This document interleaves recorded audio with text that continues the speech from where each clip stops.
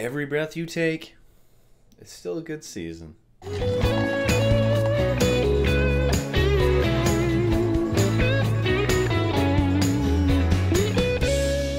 Hey guys, this is my review for the season finale of Stranger Things Season 2, and I'll admit, I liked it.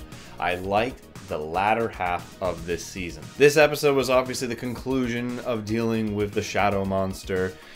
We saw that Will had his own little exorcism moment when they were extenuating the force from him.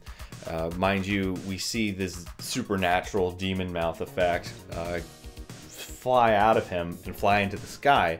So clearly that is going to be a moment or a issue that will come into season 3. That's how they're going to tie things in or bring a force back. The Hawkins military people basically just get the shaft for Barb, who finally gets the recognition for her death, by the way. We see 11 reunited with the boys. I can understand now why they spent so much time that 11's coming back into the end of the season. They were avoiding the whole repetition issue that might have happened in accordance with season 1. But I still feel that they could have brought her back earlier. But admittedly, the dramatic effect of her disappearing and then Mike's fight with Hopper, that made sense. Steve's the best damn babysitter ever. We see Jonathan and Nancy, they're together now. And I think that Hopper and Joyce are going to get together. Winona Ryder, totally, they set that up. They also, with all the banter talk, they talked about how they were in high school. That's a total setup for eventual relationship between them, which sucks because Bob is gone. Poor Bob. The idea of the thread of this episode, I actually think that one of the best moments was with Dart, because this little monster that ate a cat and probably ate people, you felt sad when he died next to some 3 musketeers. I felt that the conclusion, just the whole battle of her just holding up her hand and screaming and closing a door, I don't know, I didn't find that as intense as the season finale of the first one. I was just kind of like, okay, I know they're going to close it. I thought it was funny when Max's brother came in. That was interesting. But otherwise, a lot of the things that happened in this episode were predictable. Let's be honest about it. A lot of things we knew were going to happen played out exactly how they were going to happen.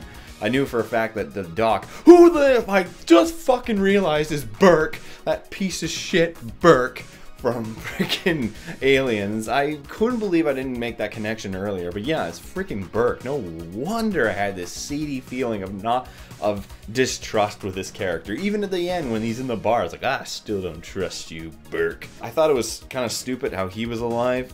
Like, what did they do? They bite him and then they just walked away? And I really enjoyed, though, the scene at the end with the ball. I thought that was cool. I would felt so bad for Dustin, like working on his hair and everything, and he's off to the side, he's just like all sad, and then Nancy goes and dances with him. However, someone is definitely spiking your punch bowl, Nancy. And I also liked that 11 and Mike got to dance again, and I thought that was cool. Just, again, a full circle of all these characters and all the relationships that we've been through, and the addition of Max, and now we'll see what happens going into season 3. But otherwise, I enjoyed the episode despite its cliches. I liked the end, the emotional sort of aw moment ending. And overall, I feel that the latter half of the season was definitely better than the first half. So much so that I feel they're 2 totally different animals. And it's not just because I took a break after watching the 5th episode. I will give this episode a 5 out of 7. I feel it's a good idea to how to end it. Mind you, they don't really set up season 3 at all. All they show is that the shadow monster is still pissed. But what can he do? They close the gate. Are they going to just create another gate again? So we'll see how season 3 happens. In my opinion, however, I really feel that they should take a little bit more time to develop season 3. So they don't have a rushed product like I feel season 2 was in parts. But that's more for another video. I'll probably do a season review about that. Anyways, guys, I hope you enjoyed this video review. I hope you enjoyed the video reviews. Admittedly, the first 5 were all from my phone. That was because I was on the island, and I'm happy that I get to do the last ones in my studio here. Anyways, guys, again, thank you for watching this video. If you guys feel like supporting Victor Lucas, creator and co-host of Electronic Playground, I'm going to be leaving links to his stuff for a little while because I really want to give the guy support. Otherwise, if you like this video, maybe leave a like, and if you want, subscribe. Anyways, guys, I'll see you guys next time.